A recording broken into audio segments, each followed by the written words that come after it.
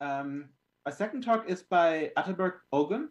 He is a master's student at Top University of Economics and Technology. He's also affiliated with the Safari Research Group at ETH Zurich, and he's working on multiple projects in the areas of DRAM, hardware security, and processing in memory. And today he'll tell us about random number generation. Yes, Martin, thanks for introducing me. So I'll quickly reintroduce QUAC-TRNG now, starting with a high-level summary of our work. The DRAM-based true random number generators can provide low-cost true random number generation to a variety of computing systems. However, prior DRAM-based TRNGs are slow. These TRNGs either sample fundamentally slow physical processes or cannot effectively harness entropy from DRAM rows. In this work, we develop a high-throughput and low-latency TRNG that can be implemented using commodity DRAM devices. We make the key observation that a carefully engineered sequence of standard DRAM commands can activate 4 consecutive DRAM rows in quick succession. We call this new phenomenon quadruple activation, and we refer to it as QUAC for short. Our key idea in developing QUAC-TRNG, which is a high-throughput true random number generator, is to repeatedly perform these QUAC operations on DRAM rows that are initialized with conflicting data and post-process the results of these operations using a cryptographic hash function to generate true random numbers at high throughput and low latency. We evaluate QUAC-TRNG's throughput and quality using 136 real DDR4 chips from 17 DDR4 modules. And we show that QUAC-TRNG can achieve up to 5.4 gigabits per second throughput per DRAM channel, outperforming the state of the art by 15 times for base and 1.4 times for throughput optimized configurations. We show that QUAC-TRNG generates true random numbers with low latency. And we use the standard randomness tests developed by the National Institute of Standards and Technology to measure the quality of QUAC-TRNG and show that QUAC-TRNG is a high quality true random number generator. High quality true random numbers are critical to many applications. These applications include cryptography, scientific simulations, and machine learning. True random numbers can only be obtained by sampling random physical processes, and unfortunately, not all computing systems are equipped with dedicated TRNG hardware. DRAM, on the other hand, is commonly used as main memory in a wide range of computing systems. TRNGs based on DRAM enable low cost and high throughput true random number generation within DRAM chips. DRAM-based TRNGs do not require additional specialized hardware for true random number generation, and therefore they are beneficial in constrained systems. These TRNGs open application space in systems that require high throughput true random number generation. DRAM-based TRNGs are also synergistic with processing in memory systems. These systems perform computation directly within memory and improve system performance by avoiding inefficient off-chip data movement. DRAM-based TRNGs enable PIM workloads to sample true random numbers directly within the memory chip and improve the overall security and privacy of these systems by avoiding communication to possible off-chip TRNG sources. The problem with existing DRAM-based TRNGs is that they're slow. A subset of these TRNGs sample fundamentally slow physical processes, such as DRAM charge leakage. Other DRAM-based TRNGs cannot effectively harness the available entropy from DRAM rows. Our goal is to develop a high throughput and low latency TRNG that can be implemented using commodity DRAM devices and requires no additional specialized hardware for true random number generation.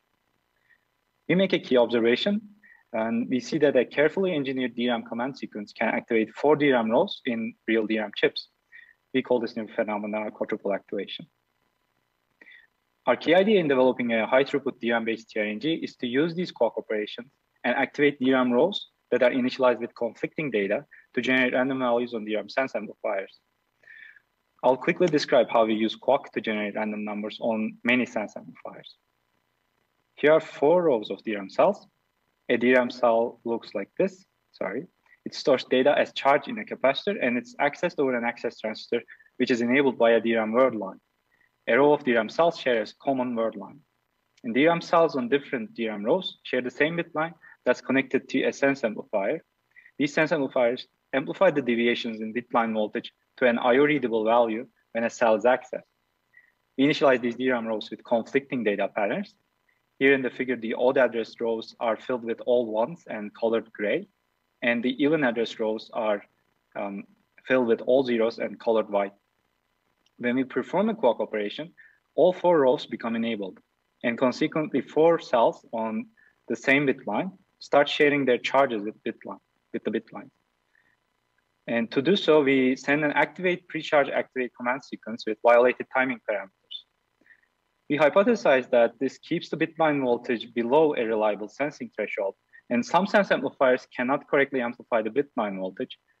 Then these sense amplifiers randomly amplify the voltage either to a logic 0 value or a logic 1 value based on noise originating from random physical processes. We develop QUAC-TRNG, which generates two random numbers at high throughput by exploiting this behavior. We first measure the randomness on bit streams generated by repeatedly performing QUAC operations on DRAM sense amplifiers. We use Shannon entropy here as a measure of randomness. Our intuition behind using Shannon entropy is that sense amplifiers that generate a constant stream of either logic 0 or logic 1 values will have 0 Shannon entropy, whereas sense amplifiers that generate bit streams with an equal amount of 1s and 0s will have 1 Shannon entropy. Following this one-time characterization step, we identify arbitrarily sized contiguous data blocks in sense amplifiers, each with a collective 256 bits of Shannon entropy. QUAC-TRNG will then read each such block to produce a 256-bit true random number. And overall, one QUAC-TRNG iteration looks like this. It first initializes the 4 DRAM rows that are activated together and performs a QUAC operation on these 4 rows, as I described in the previous slide. It then reads these blocks to the memory controller and post-processes each block using the cryptographic hash function to finally produce a 256-bit true random number.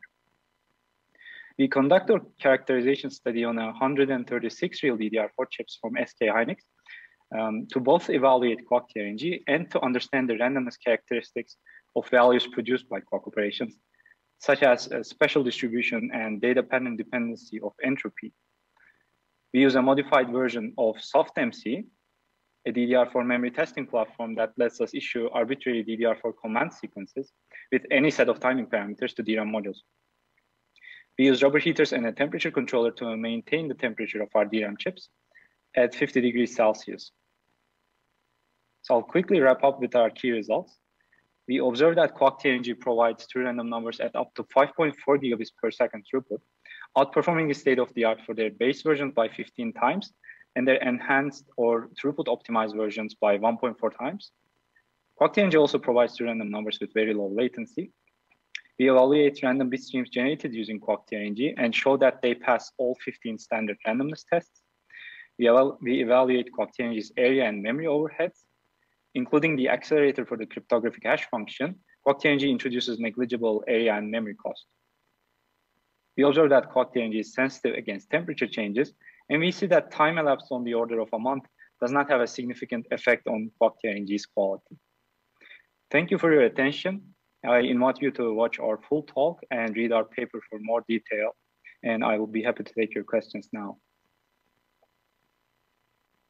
All right, thank you so much for the great presentation. As before, please post your questions under the video.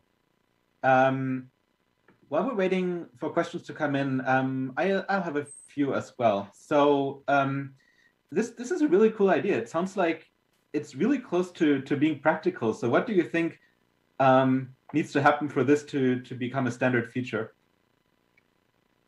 Well, I guess first, I think we need to motivate true random number generation using DRAM in somehow better. There are like other mechanisms you can use to generate true random numbers in DRAM also, but as far as I know, there has been none in practice so far. And we showed that here you can generate true random numbers at really high, with really high throughput. So maybe that would have an enough impact for people to start standardizing these interfaces, standardizing this functionality in DRAM chips. But yeah, I guess that's what I have to say. Mm-hmm. Makes sense. We got a question from Tanvir Ahmed Khan from the University of Michigan. How does DRAM-based random number generators compare against pseudo-random generators, both in terms of randomness test and throughput and latency? Yeah, so that's a good question. I would say, so there are two. First, I'll start by answering those two aspects, and there's also the security aspect, which is clearly two random number generators are advantages in that area.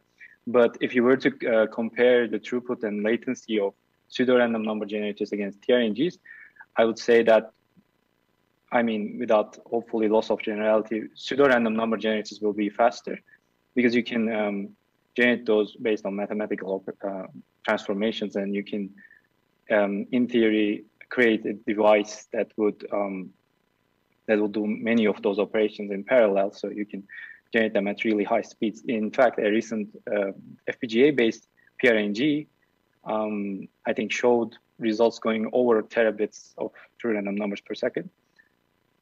And as for the statistical testing, PRNGs have to pass all the NIST tests as well. So they are, statistically speaking, as they generate bit streams that are,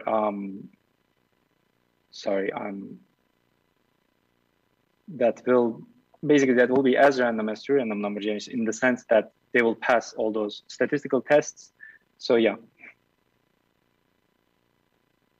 We got another question. Will SRAM show the same characteristics, and can we use on-chip cache for true random number generation? Well, that's another good question, I would say. We didn't really investigate how SRAM behaves under quadruple activation. I guess I don't really know about the fundamentals of SRAM to make any more detailed comments, but there are SRAM-based TRNGs also, so there's some random physical processes going on there as well. Maybe if you were to implement such a logic to activate 4 SRAM rows at the same time, then you could observe randomness over there too. Makes sense. Sounds like interesting follow-up work. I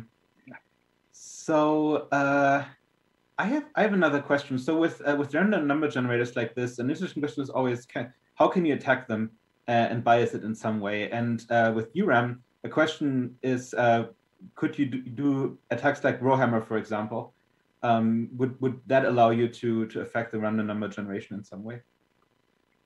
Well, clearly, we see that the randomness characteristics of values resulting from QUAC operations change with the data patterns we use to initialize DRAM rows before we do QUAC operations. So by doing rowhammer, you can flip bits. So you would modify that initial data pattern, and then that could result in a lower quality to random number generator. You could attack it that way, I would say, yes.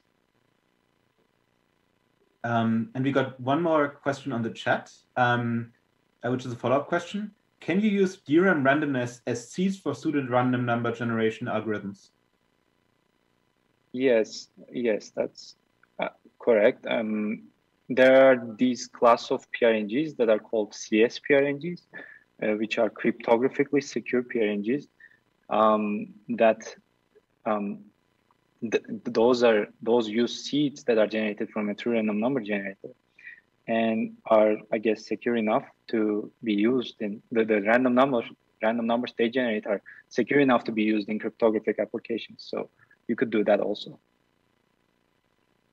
So I guess in that case, the bandwidth wouldn't be as important because you need much fewer random data that gets generated by your DRAM-based generator.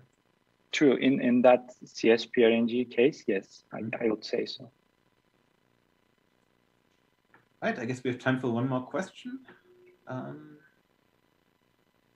have another one. Are there physical properties of DRAMs that varies from one vendor to another that influence the quality of your TRNG?